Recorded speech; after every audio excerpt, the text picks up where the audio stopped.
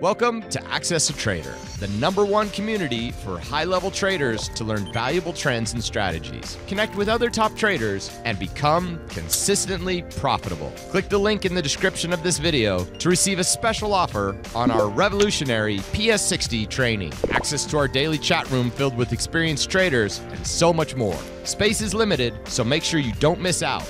We look forward to seeing you in the room. Hey guys, good morning everybody. Welcome to another edition of the AccessATrader.com weekend update show. Hope everybody is doing great. I want to welcome all you guys who are joining us for the weekly video. Okay, all our friends, again, all on major social media platforms. Welcome. Hope everybody had a great trading week. Hope you guys are going to get some detox, some rest, some re-energized, good positive vibes so you can start a fresh new week. Obviously, we are off on Monday observing the Martin Luther King holiday, so hopefully everybody gets a good rest. So let's talk about the week, right? So this kind of V-bottom formation is playing out, right? Playing out nice and easy. I'm joking, obviously, that's sarcasm. But the V-bottom, right, that everybody calls the V-bottom, nobody knows it's actually a V-bottom until, well, way after. And the coolest thing about this this feed, right? The coolest feed about this weekly feed is you see, if you go back week after week after week, the greatest part about technical analysis, and I always really try to drill the point home of technical analysis, how important it is. You can literally go back to last week's video and the week after week's video and the week after week's video, and you'll see exactly what my mindset was going into the following week and how important every single level was. So 2 weeks ago, it was an important level to recapture 157. And fast forward, right? Fast forward into last week, we talked about how important it was and what will happen if we start testing this 50-day supply, right? Everybody was waiting for it. We talked about this last week. Throughout the week, we knew there was a measured move up to this area. And it was really, really refreshing how aggressive the bulls really reacted that whole week, that every single sign you saw a dip right above this 157 level. The more we started building above it, the more confidence you had that it was going to go to the next supply zone. So again, if you believe in the theory and the whole PS60 movement is behind stocks going from supply to supply, demand to demand, then you knew the measured move before any type of kind of reflection zone was going to be this 162.30, 162.50 area that we talked about. And I got to give kudos to the bulls. Again, as everybody knows who's been following this broadcast, I'm not a bull, I'm not a bear, I'm an opportunist. I trade technicals. It doesn't make a difference to me what the stock does. It doesn't make a difference to me which way the stock does, which way the market flows. As long as we have, and again, I use this phrase all the time, as long as we have a very, very clear collection of data that we can really get a good game plan and allocate risk and really, really kind of try to remove as much risk as possible, then everything's validated. So it was very, very important for the bulls to kind of not only test this 50-day moving average, but, well, kind of reclaim it. And we knew, if you went back to last week's video, we knew the initial move, and you could hear it in the first like 5 minutes of last week's video, we knew in the first attempt at the 50-day moving average that the bulls are going to get rejected. It's a major moving average. Everybody was lining up. All the technical sellers were lining up. All the emotional buyers were lining up at this level, and it happened, right? It happened. The bulls got rejected, okay? The initial rejection was from 162, I think it was 162.15, 62.20. It got there within 10 cents or so. They got rejected, and the Qs started coming in about 80 cents or so. So you could see they're coming in. The great part about what we saw there, just strictly from the eye test, okay, was a lot of these names started getting stronger as the Qs were getting weaker. And somebody asked me, I think it was a couple days ago or yesterday, well, you know, if you're correlated, like in other words, if I trade a lot of the NASDAQ 100 names, well, why don't I just trade the Qs versus the individual name?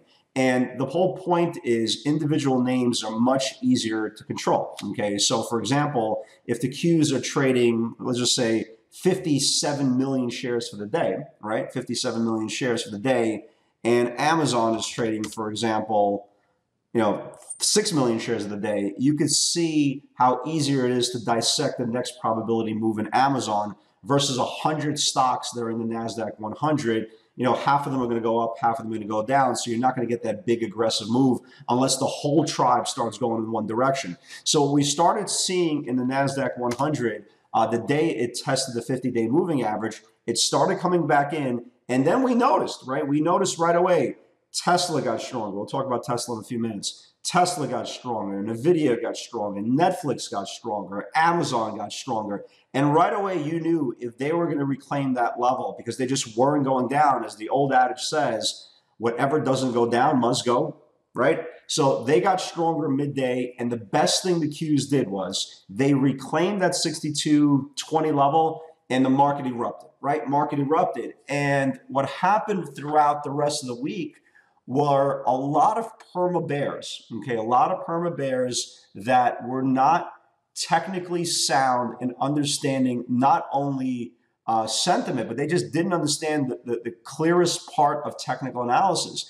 And what we started seeing throughout the week, every single time there was either some sort of gap down in the week or any type of weakness, the bulls kept on defending. If you notice here, just from your naked eye, you can see it. They kept on defending this 50-day moving average. That's the light blue line. They kept on defending it. And the more they kept on closing above it, right? They kept on building, building, and building. All these perma bears, they just kept on coming out and just say, well, this market is going up because of X. This market's going up because of Y. Who cares? The scoreboard is the scoreboard. Nobody cares why the market is up, how it got there. Algos, schmalgos, unicorns, Bigfoot. Who cares? The last price is fair value. And the more you started seeing perma bears just completely, again, I don't even know if these guys are even shorting the market. They're talking about the market on the downside, but they're not. Again, who's really shorting the market? Again, if you missed this whole 3-month move, that you're really shorting it up here, right? So they just didn't understand the technical aspect of what was about to happen. But they learned. They learned very, very aggressively. And the most impressive part about, in my opinion, about the week's kind of market sentiment, and we talk about market sentiment all the time, how to read which way the wind is going to blow. Thursday night, after a week of really, really strong earnings on banks, right? Banks did an incredible job, probably the best run I've seen in banks in a couple of years, okay? After a really, really aggressive move in the banks, it was now Netflix, right? It was now Netflix to take the stage to kind of kick off earnings for the beta names. And I'm telling you, you saw all these really, really aggressive traders come out and say, well, the stock just ran up 130 points, 150 points in the last 3 weeks. There's no way the stock's going to go down. I mean, no way the stock's going to go up. And they were right. I mean, mentally, right? Technically, yes, of course, 130-point run. How do you expect the market? How do you expect the stock to continue to go higher, right? It could be the best stock in the world. Logically, common sense, right? That no matter what they said on their earnings, the stock was going to go lower. Here was the greatest part about reading market sentiment, that especially if you're a new trader, you should really put it into your mental Rolodex. And when you see it happening in the future, you can really kind of spot what's going to happen next. Netflix could have easily been down 70, 80 points. Easily, okay? Their earnings weren't really great. The subscriber growth, blah, blah, blah. Again, I really didn't read it. It doesn't make a difference to me. It's all about price action. I don't care what they say. I'm not investing in Netflix for the next 10 years. But they had every excuse. Even the bulls turn around and say, hey, okay, we get it. Okay, it has to rest. And the greatest thing that Netflix didn't do was blow up. Okay, the fact that the stock was down 13, 14 points for the day, 2 times in the day, the stock almost went green. Okay, so that shows you how strong this short-term sentiment is. Okay, they couldn't get down a stock that, number one, didn't have spectacular earnings, and number two, had this monster run, shares fully valued at these levels, blah, blah, blah, blah, blah. The most impressive part about what we saw was they couldn't get Netflix down. So if that wasn't even more impressive as far as sentiment, the next morning you had Tesla, right? You had Tesla come out and turn around and say, blah, blah, blah, blah, blah, blah, blah. We're cutting 3,000 jobs. The earnings might be, right?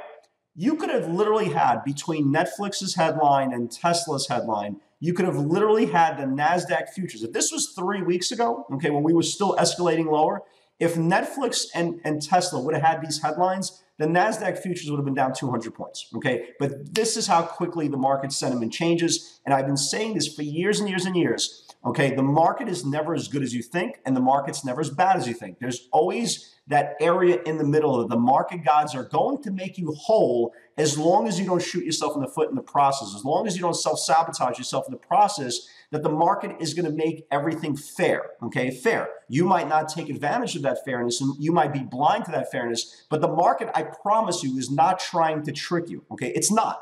It's doing the same thing for generation to generation. You have to really accept technical analysis. You have to take responsibility. You got to look yourself in the mirror and say, hey, look, this is not working with what I'm doing. Maybe there's a better alternative. And again, I've been saying this for years. It doesn't have to be my way. Okay, who am I, right? I'm an idiot. I'm the king of the idiots. You don't have to trade pivots. You don't have to trade anything that I trade. But the most important thing is find something that you can validate that works consistently. So the most important part of what we saw on Friday that didn't happen was not only the NASDAQ futures now down 100, 150 points, right? Because again, two prominent members of the QQQs, the futures were up and they were up aggressively, okay? And yada, yada, yada, you had a 300-point rally.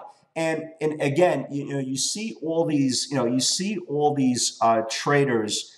And I understand their frustration, okay? I get it, okay? I get it. When you don't have a valid process, okay, and you're just trading 25,000 random stocks and you're watching 20 different names that you've never heard of, that you never saw before, and you're trying to make hay of those names, I get it. They're going to trade randomly. They're going to have different personalities. You don't know what to expect. And that's why I trade 95% of the time, the same 9 names throughout the week, over and over again. And if you see what I've been trading, for the last, primarily 6 years, realistically, same stocks: Tesla, Netflix, Amazon, Alibaba, Nvidia. Nvidia's been a phenomenal trader, by the way. Baidu, Square, Square, Google. And it's the same names over and over again, because again, it does represent less retail participation. Again, when you have less participation and more institutional participation, it's easier for them to bully the stock higher, okay? Because again, there's less resistance. And the most important part is they're very, very predictable. Because again, the higher the price the stock goes, right? The higher the price the stock goes, you're going to have less retail. The lower the price the stock goes, you're going to have more retail. So for example, how many of you guys, right, are sitting at home and you're part of these quote unquote alert services that are trading $2 stocks, and every single one of these alert services have 1,000 people in there, right? So again, the lower the price is, you can have more retail participation. So if you have 2,000, 3,000, 28,000, 88,000 traders trading the same $2 stock, trying to find for 5 cents. Well, what do you think is going to happen, right? What do you think is going to happen? The problem is there is no direct correlation anymore. It's only how strong is your quote unquote alert service, how many people can overwrite what you see in market sentiment. So it's incredibly important to just kind of figure out what you want to do. Okay, figure out what you want to do, figure out what's not working, and kind of move on. And just kind of move on. I know it's hard to cut bait of what you think has been normal. It's kind of hard to cut ties of something that you've been in for a very long time. It's like a bad marriage. People are married 20, 30 years. Sometimes they hate each other. Okay, but for some reason they can't cut ties because familiarity breeds contempt. Okay, and again, it's so important, folks. And I'm telling you, if you're struggling, I don't care what you're trading: options, futures, pivots, schmivits, baseball cards, whatever the hell you're trading, okay, if it's not sitting there with you, okay, if it's not really providing enough value that you can see the light at the end of the tunnel, well, what's the point, right? What's the point? Cut it off and go on to something new, which is very, very important. So Friday came, the weekend did big moves, like 2.5%, 3% moves all across the board. Very, very impressive. And now we're kind of getting into, again, another area. Again, keep this in mind, folks. We are still in a bear market rally. Again, why we say that? We're still underway supply, right? Until we get above, and again, we've been saying this for 2 months now, until we get above this 174 area and clear out supply and have this really, really big gap to fill, we're still in a bear market rally. Again, this is all supply. It has to clear out all supply, but glass half full, the bulls are doing a really, really good job. Now, here's our next reflection point coming up here, right? You have the next area here at 166.30. Okay, 166.30 is, what is this one now? 166.30 is the 100-day, right? 100-day. Again, not a lot of you guys use the 100-day. Maybe you do, maybe you don't. But again, it's a real supply zone. So the next area of interest for the bears to kind of reclaim orderly trading, at least on their side of the ledger, the market needs to test, the Qs need to test at 166.30. And again, we'll see what happens there. So if the bears can defend that level, we'll turn around and go lower. If the bulls continue to engulf every single dip and start buying it back, then, well, we're going to start chugging along. But again, the next measured move for the NASDAQ 100 is this 166.30 level. And then at that point, it will be another line in the sand for both bulls and bears. Very, pretty good week, man. I mean, really good, solid week. Friday, I took a me day, okay? And what that means is I was so tired. For all you guys who don't know, I'm watching this for the first time, not only am I trading, sharing my screen, all that good stuff, the live webinar, I'm speaking 7 days a week, live, I mean, the whole day. Answering emails, speaking to traders. Again, the greatest part about the live webinar, it's all about trader development. It's the one-on-one personal relationship. I pretty much have it everybody in the live webinar. Everybody pretty much has my phone number. We speak all the time because it's all about longevity. And that really wears on you, okay? At least wears on me. And, Friday, I was just so burnt out. Like I couldn't even look at the screen anymore. I traded Tesla, okay? I traded Tesla. Did very well with Tesla. And then I took a me day, okay? I went to the sauna, got myself lunch. I took a dip in the pool. I needed that mental refreshment. And I can't advocate enough how important it is, especially for what we do for a living. It's so mentally intense that you need to be a better friend to yourself. I'm telling you, as the day is long, you have to give yourself a little bit of a release. Get a massage. That's the only thing I didn't do. I couldn't get an appointment. But you have to be a better friend. You don't need to be down $500,000 to figure out you're burnt out. You need a little bit of rest. And that's what I needed to do. I wanted to do. And I logged off. I logged off at lunchtime. Okay. I logged off at lunchtime. But the greatest part about these pivots are, okay, and I've said this for years and years and years, if you've been following this broadcast for years, nobody needs to be in the trade with you. That's the greatest part. These are organic order flow pivots. You don't need some 20-year-old in an alert service to tell you to buy a $2 stock up 940% of the day to make 10 cents. Okay, these are organic stocks. They're going to trade by institutional money flow. And once they confirm and the second entry gets confirmed again, okay, these things should work. So here are the pivots. Here are the pivots for the day. I mean, again, we don't cherry pick. This is the morning, right? This is the morning here. This is the morning here. This is the morning. Let's see what time here. 7. So at 8 o'clock in the morning, again, just to kind of review of what I was seeing pre-market. This morning basically is a case study on reading sentiment 101. Remove the obvious technical analysis that shows the building of levels, what we just discussed a few minutes ago. And I basically wrote, I go, Netflix, Tesla sell-offs this morning, and the Qs are green, okay, and all the other levels break out. This is called reading sentiment 101. Whatever doesn't go down must go up. And we started seeing stocks get stronger, okay? At some point, Netflix went green on the day, and we talked about this level here, 253, 254. We'll need the strong build. If you're a new trader, obviously I gave all the risk. Understand that you don't need to trade these things. Second entries are a must for confirmation. This never happened, right? This never happened. This obviously never built, never even got close to there. And then we started talking about Tesla. Tesla, the rejection level was at 329. Why was 329 important on Tesla? Because if you look at the 60-minute channel, right, this was the highest level it put in, right? Everybody see that? This is the highest level put in pre-market, so 329. So I said if it could build above the 329, you might have a run to like 332, 333. Obviously, this didn't happen. So again, we don't cherry pick. This is what these levels are, and once they start confirming, they go. Amazon only went up like 5 or 6 points from the 1711 level, went to 1716, and then we started seeing really aggressive put buying coming in. And the one thing I started really paying attention to this week and started using kind of like a confirmation on my pivots are these beta option flows. So we started seeing, for example, flow coming in the morning, aggressive flow in the video over and over again, sweep after sweep after sweep. It's like giving you an extra confirmation that these pivots are going to work. And we started seeing pretty aggressive put buying coming in on Amazon on the February 1710s and the 1700 puts. And that's why the stock never went. It actually sold off. But here's where the day, I mean, really started getting aggressive. 154 build on NVIDIA. Okay, it needs to build. And we just started seeing the 155 calls come in, the 160 calls come in, like really, really aggressively. And that's like the extra super duper confirmation when aggressive smart money is coming on the same side of the trade as you. And you can see in the video, just a huge move. I mean, really, really huge move. Here was the 154 break, right? Here's the 154 pivot. Once it built and started, I mean, look at this move. I mean, huge move. Congratulations for you guys who took NVIDIA. Baidu, again, option calls over and over and over. They got as high as to like, I think I saw as high as the 185 calls being traded. And again, Baidu, 171.40 needs to build. You can see Baidu. 171.40 was right here, right? 171.40 needs to build. Big move to like 175. Autodesk. I really like this setup. I didn't trade this one. The only reason I didn't trade this Autodesk, it was so damn thin. I love that chart. I was even talking about it at the pre-market strategy session. I said, hey, man, if this was like Tesla, I'd be going in with 12 hands. I mean, it was such an awesome chart.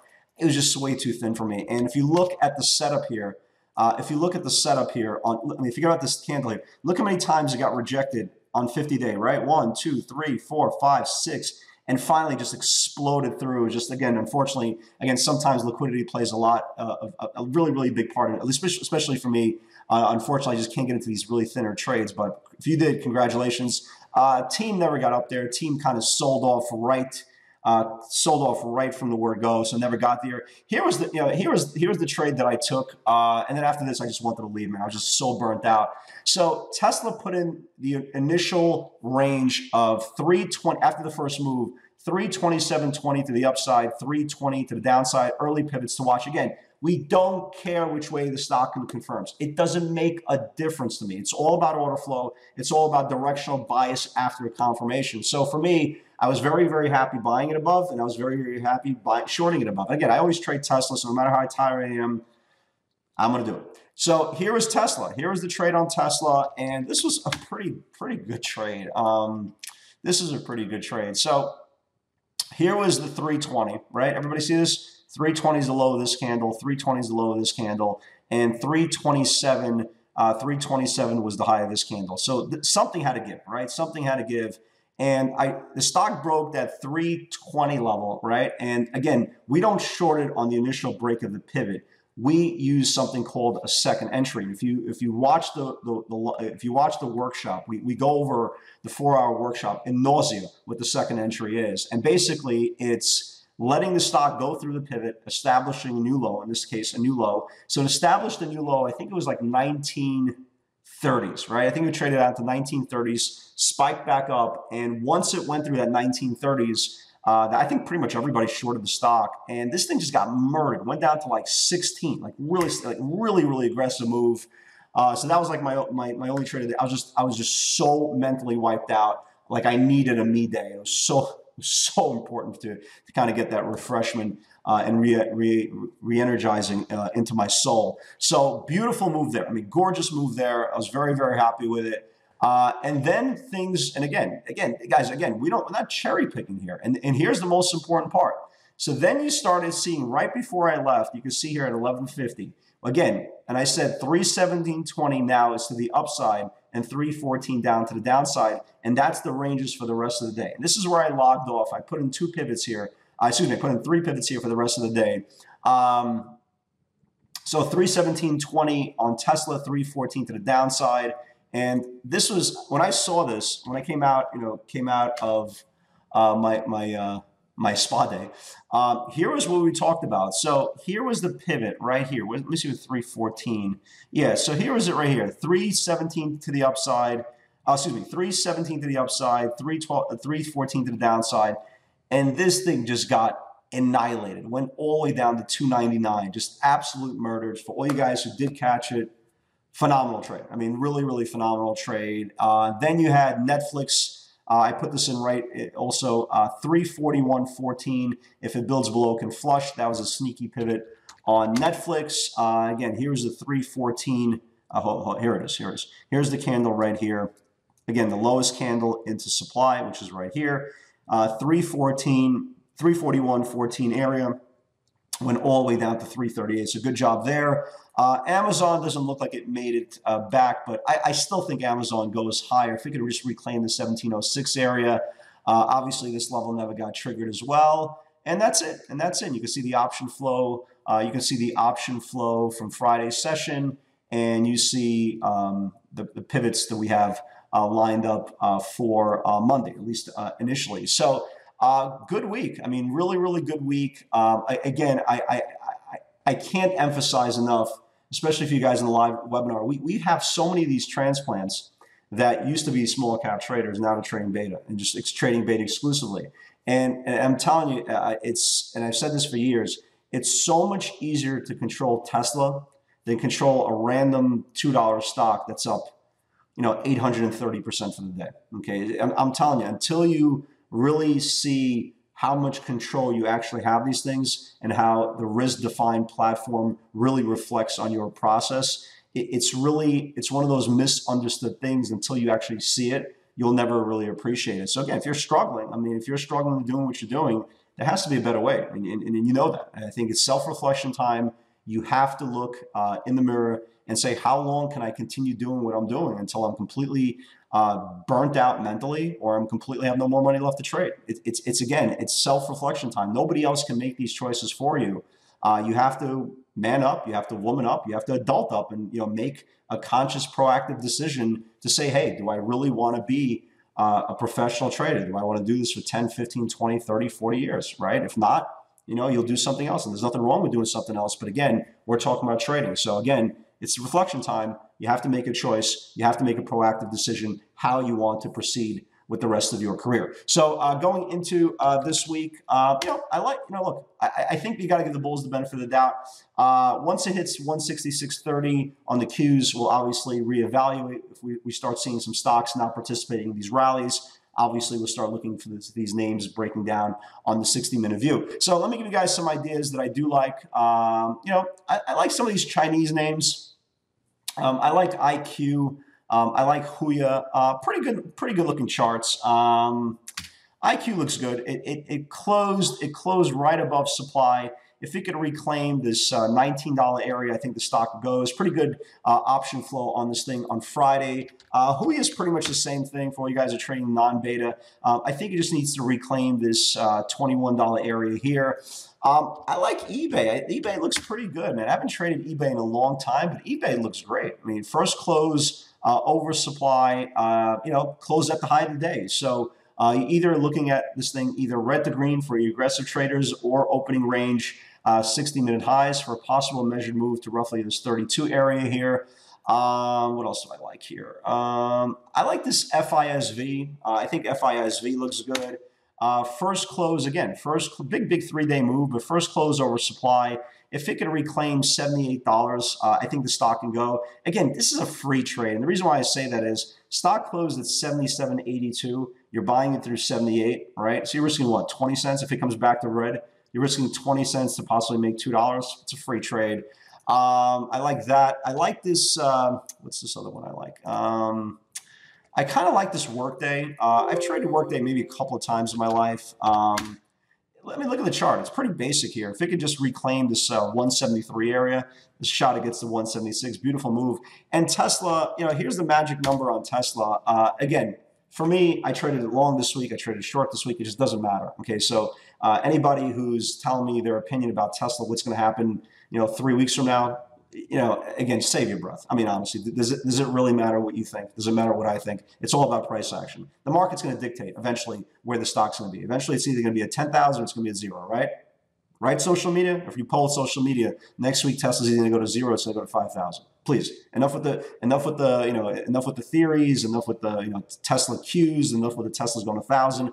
Let the stock play out, okay? Let the stock play out. Let it dictate to you where it's going to go next, okay? Very, very simplistic case of technical analysis. And by the way, I'm the king of the idiots. So if I don't know and I'm the king of the idiots, you're probably a guess as good as mine. So again, technically, look, what can we do with this thing technically? If it starts building below 299, right, is there a trade? Absolutely. 299, I'm going to keep an eye on this. The macro number here will be 294. And if it gets 299 build, it could get to new 294. If it breaks 294, it could get out to 84 and yada, yada, yada. But again, let's not put the cart in front of the horse. So I want to wish you guys an awesome 3-day weekend. I'm telling you, the day is long. Treat yourself. Be a better friend to yourself. Get some rest. Do some work. Obviously, do some work. But definitely get some rest and be a better friend to yourself. You will thank yourself for it. Guys, God bless you. I love you all. I'll see you all on the field. Take care, guys.